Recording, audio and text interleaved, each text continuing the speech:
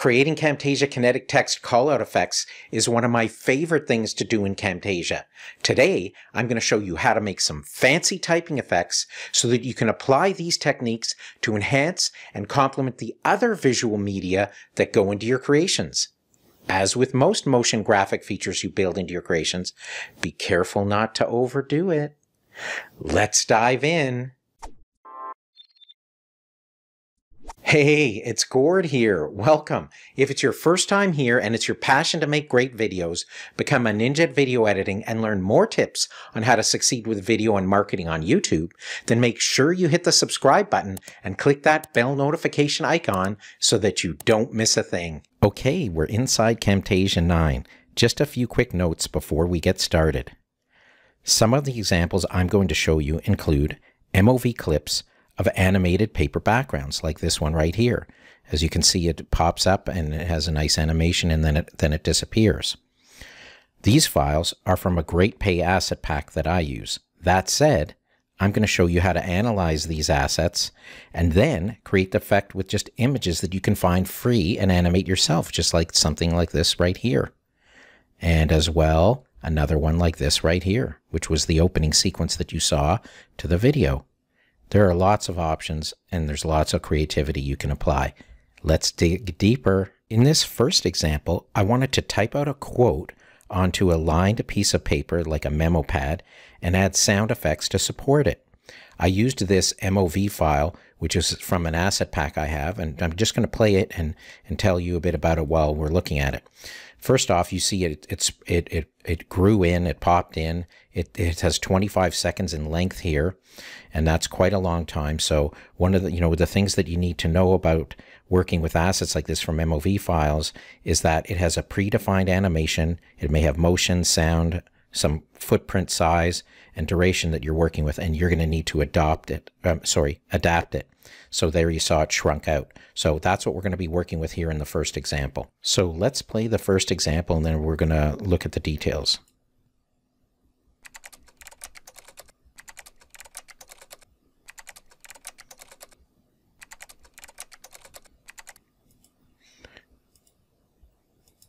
So just to note a few things, you saw how when we played this, that the text came in almost in phrases. When the commas came up, there was pauses, and then the next phrase played and paused at the next comma, then went through, and then there was a slight pause before giving the name of the person for the quote. And then the text fades out and it shrinks and disappears.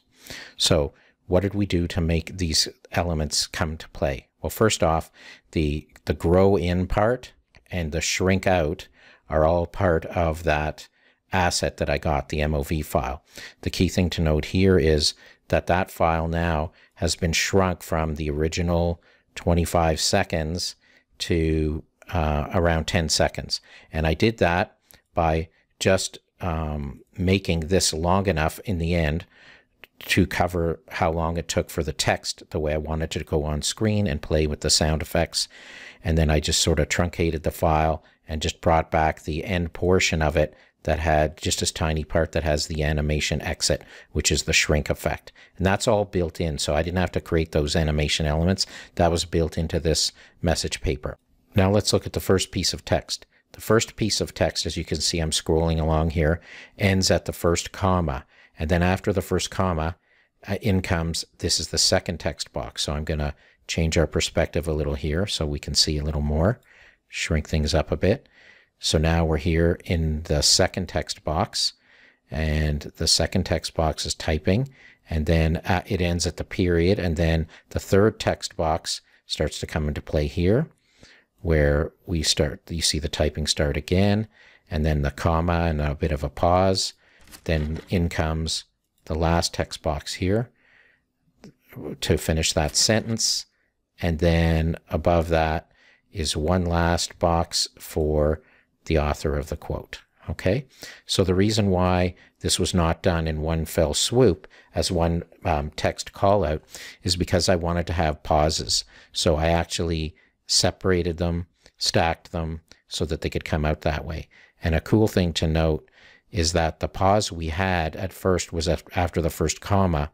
So when I had to do the second call out where it starts with the word responding, if you look at that, I actually had to put space in the beginning so that I could get that to line up and start again right in the right spot there. So that's just a tip, that if you're going to pause things based on punctuation, that you can put spacing around what you want in the text for it to come out the way you're planning for it to execute.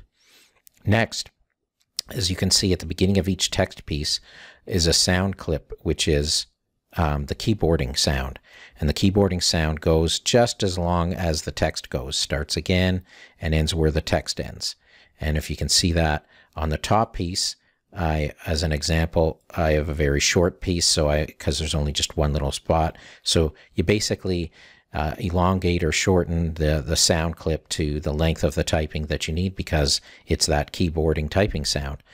And that's pretty simple. In addition, when I was putting the text on, I had to get a sizing for my font that would fit, so that when it got spaced, that it looked decent to fit in between the lines. So what you need to do always first is when you put on your background, so in this case it was the animated background that we have here, you know, set it up, and in my case I scaled it to 126%. You can see here, so that I fit the full height of my 16:9 setup here, widescreen. So once I did that, then I know that when I start to play with the text, I came up with you know, I played with the different text sizes to come up with what I wanted to work with. And you know, you're not always going to have the text in perfect alignment, so sometimes you might have to adjust the sizing a bit, because depending on the background and the piece of text that you're using, you know, it may be slightly off. So for the most part, it's 52 is the text size that was used here for this creation, and that's what you worked with. Now, how did we get the cool text effect? The text effect is done with something called the reveal behavior. And the reveal behavior, as you can see here on the right, has various parameters. So there's an in, a during, and an out. Now, when you see this curled arrow like that, it means that I've changed the value and you can revert to the default. Well, we don't want the default, because I'm going to explain why. I'm going back, so I have the during and the out set. They're both at none. So in the during phase, which is the middle phase of the animation, I had to I set it to none here. And in the out phase, it was already to none. So the only thing we're really animating here is the part that is when you're coming in. To exit, I just added a phase out transition, a fade out transition. That's all. So there's no specialized animation requirement as part of the reveal behavior that I've added, because it's handled in the transition through a fade, as you can see the text fade there. But what we also want to note is that, as you can see, what we're doing here is the text is going from left to right, a character at a time, synced kind of with our sound of the keyboard. Now, to achieve that, you need to change this type where it says text first to last from the default, which was from right to left. So if you notice that the default, that would just not work. So we needed to go back to putting in the text from first to last. So that's one key attribute that you need to set for this to work.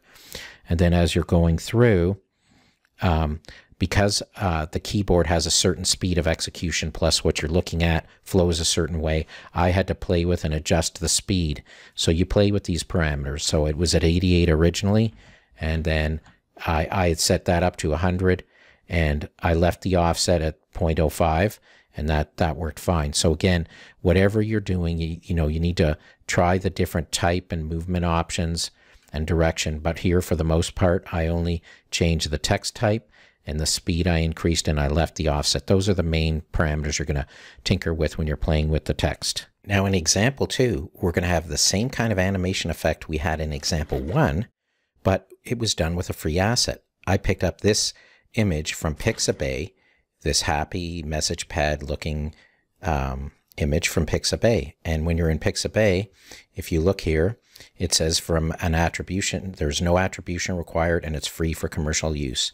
Of course, you can, I guess, do the tipping through this other stuff here inside Pixabay, but, you know, always be mindful of your responsibilities for copyright, whether it's sound, music, sound effects, or images or video clips. So you always got to be mindful of that stuff. So this image was now animated, but the text and the revealing and everything, I just copied the same part from the first set and it works the same. So all of these details around the keyboards, the sound effects, the text, and the revealing is all the same. The only thing that's changed is now our background, which is animated, is based on that image, and we added the scale behavior here. So I want you to just see what we did here in the scale behavior. On the in, there is a grow.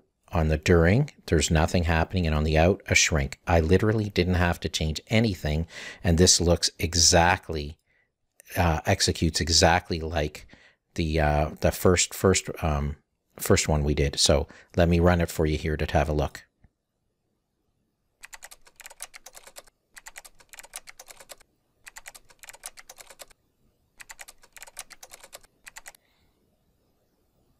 And one thing to note is, in order to do that, I had to extend the length of the image a little longer because the timing that works for the actual shrink that happens on the out, you know, you can't just align this to end at the same time as the text exit does. It has to actually go longer so that you don't cut off the text. Likewise, the same thing applies to the beginning. You'll see in the behavior on the in, the grow, it has, you know, it grows in a spring fashion, and then you want it to get solid before we start the typing of the text. So this was extended again to the left of the text where we started the text. In this next example, I used another free image from Pixabay, which was an image of this parchment paper. You notice it's totally static, and this is being used for the animation that you saw at the beginning of the video, and it was fully animated. And this is what I love about Camtasia. Between using the transitions and the behaviors, you can really do some amazing stuff if you have the patience and you just, you know, play around with things. So let's look at this a little more closely. With this particular example, you see there's a little sound or music track on the top. That's what kind of drove the length and what I was trying to do in terms of timing of execution. Just to let you know, the text was done with the exact same kind of reveal effect, and there was nothing in the during and the out as in the other examples. And in the in, it's still, you know, text first to last. And the core thing here is that my offset is a different number. It had to go up to 2.0. So that's just, you know, we don't need to spend time there because we've already gone through that in the previous examples. But what's really cool is we went from an image again that looked like this, just wide open, to nicely spread out from the beginning, and it makes it look almost like that the scroll was you know, being rolled out. And then I started the text. So I played with the timing of that based on however long I wanted it to be. Then I started the text block, as you can see, with its adjusted timing. And again, this is all going on while the music's in the background there. And then after the text finishes, I wanted to hold it for a little bit. I created another text call out, but it has only the drop shadow like this does here for the text that's in here, but there's no animation. So I just copied the text and pasted it in so that we could have like a static representation. But then I added, if you see here, the transition called page roll, as I have the page roll here on the image that we have. And you see the page roll folds things back from left to right, and see how nicely the text starts to roll up and then disappear out. Really cool that I was able to get this done in Camtasia. But in order to make it fully work, because if I didn't add this custom animation, I'm just going to show you what the outcome would have looked like. So if I cut that out, you can see here that the page roll actually has the text kind of collapsing on top of each other. So when I put that custom animation in, which I'm putting back by a Control-Z there, you see how I got the nice smooth result. And the secret sauce here was, so that I didn't get the text to fold on top of each other, I wanted to just, at the end, what I've done is I used a crop, and I cropped the image, which at the beginning of the animation was the full image, as you can see that by the box outlines, and I was in the crop feature here. And then what I did is when I got to here, I just closed the crop to go all the way in as tight as I could. And that created the nice effect. So I'm not sure if you're aware of it, but using something like that is very powerful. You need to keep playing and experimenting, something I do a lot of. And to finish our work with this example, I'm just going to give it one last spin and bear in mind how everything was driven by the sound that you have here. Enjoy.